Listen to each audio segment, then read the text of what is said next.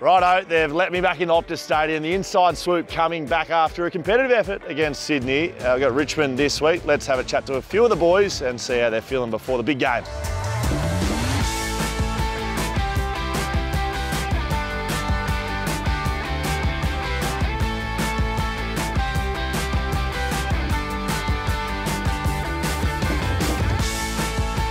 Righto, I'm here with the debutant from last week. Actually saw a bit of his, couple of his friends on the hill at Adelaide Oval, which he tells me sounds about right. Mate, what was it like back at home, debuting in front of friends and family? Oh, it was unreal. It was unreal to be able to see all my friends and family again, and to be able to play in front of them was, you know, awesome. Bit of a full circle moment. So. Yeah, definitely. Did you have many in the crowd? Yeah, I reckon I got about 30 tickets, so there was a fair few family and friends out there watching, which is nice. Here with Jeremy McGovern getting ready for the game against Richmond. Look back in the past, mate, must have been good to be competitive last week at Sydney.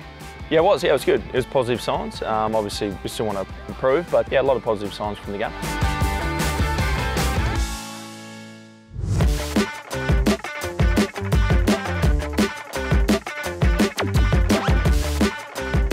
Righto, with WrestleMania just being done in Philadelphia, we have the Undertaker himself. He has risen back from the dead, Ryan Maric. Mate, how are you feeling? How's the rig?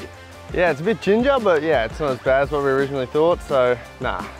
Good result, and yeah, hopefully go through training and go from there. So. How did it feel when it happened? What was the initial feeling? Yeah, it was very sore. I just couldn't get any air, and I was just, people on the bench would have said I was just wheezing, and yeah, it wasn't a very good sound. How was the trip? Melbourne for a little bit, and then Adelaide as well. Was it good being with the boys for a bit of an extended period? Yeah, it was. It was good.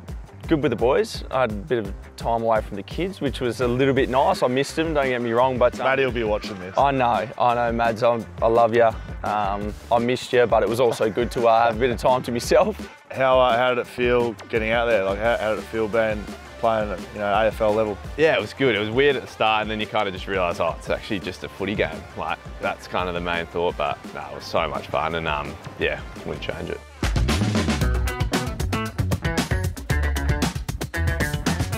How have you been finding it, mate? Back in the first for a little bit now. How's the speed of the game feeling for you?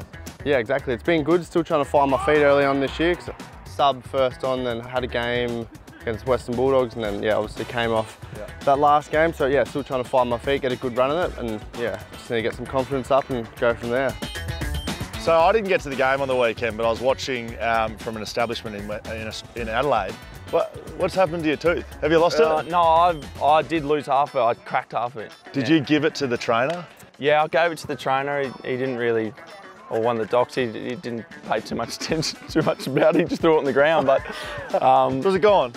It was now. No, it's right. It's at the back. I actually clamped my teeth together and cracked it in half. Yeah. So yeah, I left a nice piece of memorabilia out at Mount Barker for him. Nice dirty tooth. Had you played at that oval a bit? Yeah, no, I trained there all last year. They only play a few games there a year because it's a bit new. So, but I trained all back end of the year there with my with my sample club. So, no, I was familiar, which is nice. Unreal. Well, hopefully your lads on the hill made it home from Adelaide, and it's good to see you did too, mate. Hopefully get a game this week as well against Richmond. Thanks, guys. Appreciate it.